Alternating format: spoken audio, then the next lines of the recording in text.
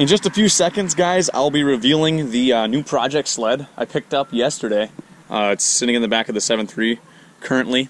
What we got to do right off the bat before I show you, I'm going to kind of give you some information about it. I got to put a recoil rope in it as it is broken. Hopefully we can fix that. I got a piece of rope here from work. But yeah, here it is, a Formula 500 Skidoo, 1996. I paid $40 for the sled yesterday. The track is in pretty damn good shape for being, it's sat for probably 5+ years. It turns over, kind of feels light on compression.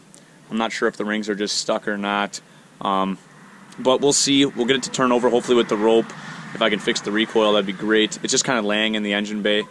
I'm going to check for bees to make sure there's not any bees nests up in it. I checked it out yesterday. There was some nests, but no bees. The shocks are freed up. So currently Sparky's not here to help me unload it, so I'm going to just kind of pop the hood open. I'll pull the recoil off or out, and then we'll go in the shop and I'll hook the camera up on the tripod. We'll do some recoil work. But yeah, guys, the seat's a little ripped, but for $40 I could part this thing out and make way more than $40. So I think it was a great investment, and if I can get it running, I mean, that's going to be a great beater with the rave, the power valves, 500 liquid. It's going to be a ripper for sure if it runs. So I'm not going to get my hopes up. We're going to go into this with low expectations, and we'll see what happens. If it doesn't, if I can't get it running, if I see some catastrophic damage, maybe we'll pull the cylinders off, see if it just needs pistons. Otherwise, we will part it out. So that's where we're at. I'm going to get the recoil off, and we'll go from there. Assembly here. You can see the rope is right here.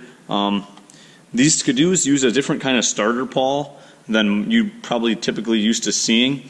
They actually sell these kits pretty cheap. You can replace these. I've actually had one of these apart on that old Formula SP I used to have, and way back in the videos, if you guys go back, you'll see what it was. I got some pretty thin rope, but hopefully it will work.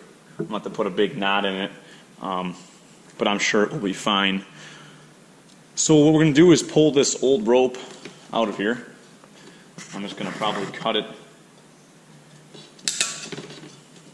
right there. Just got a side cutters. Pull it out. Basically what we're going to do is we're going to wind it up,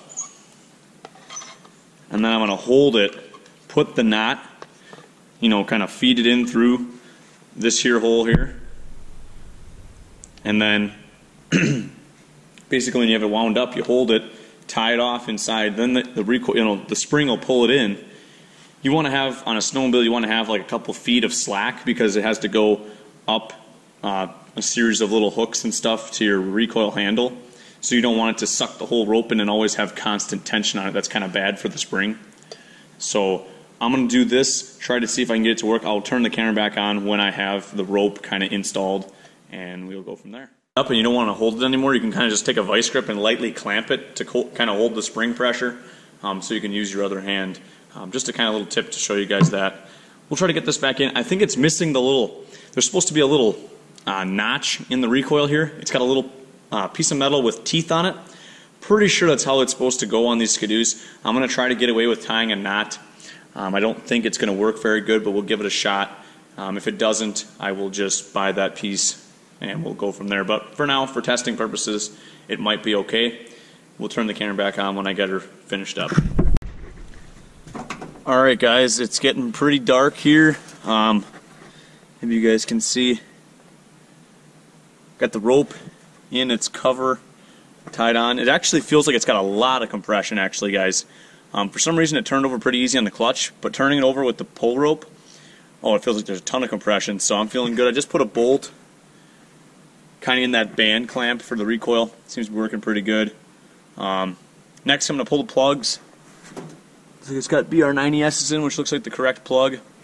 See if we got some spark, and then I'll try a little bit of gas down the cylinders and see if she pops. And then I'll do a compression check and all that, and then we'll have to pull the carbs and obviously clean them, check the fuel system, make sure everything's copacetic there.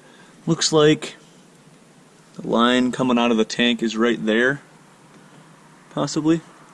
And I'm sure the fuel pump is on it. I might delete the air box just because it's probably full of a mouse nest, is my guess. So we'll delete that, put some pod filters maybe I'm not going to get my hopes up quite yet. Those power valves are probably really nasty, so I'll have to take them apart and check them out, make sure they're clean. But yeah, I'm excited to see what happens, see if we get some spark here, guys. Otherwise, I'll have to get a different shot. But we'll check and see if we have spark. See if everything works.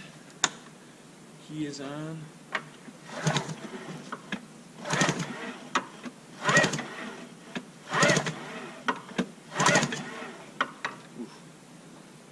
He's gnarly.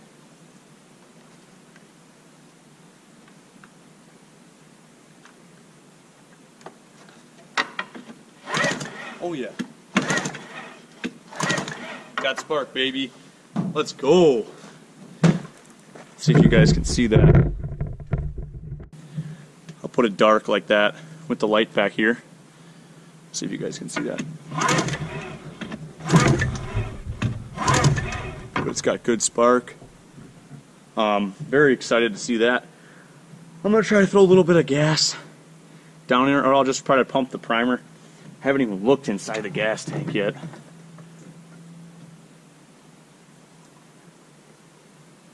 Gas is very nasty.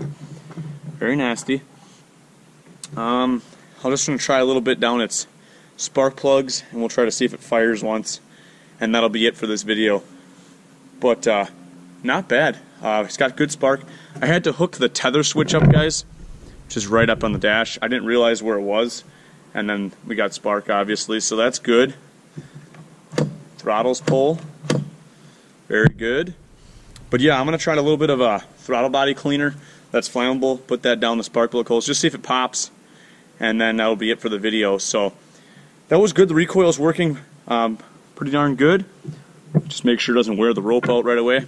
But yeah, we'll try to get that thing. If it fires up, that's good. I'll continue.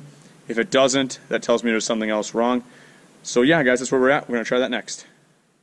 I just put a little bit of 2-cycle gas down there. It might be flooded. Not quite sure. So we'll just give it a shot.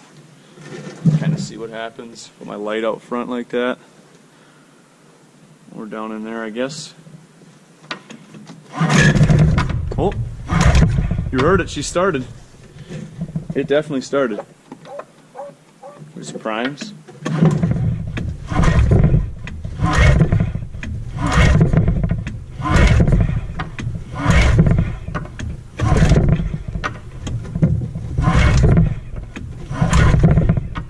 Huh.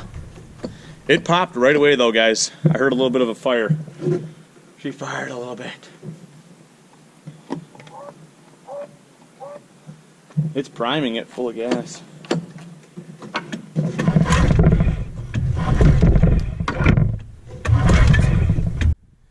But yeah, she fired on that first pull there. I probably just pumped a bunch of varnish gas into it, so that probably wasn't good. I'm out of breath. But yeah, guys, had to try to get it started tonight in the dark. Hopefully you guys are excited to see what happens with this thing. We'll do a compression check next video. Start pulling the fuel system apart. Hopefully this thing's going to be a runner. If you guys are enjoying this, please leave a like on the video, subscribe, leave a comment down below. I'm out of breath here, guys. We'll see you in the next one.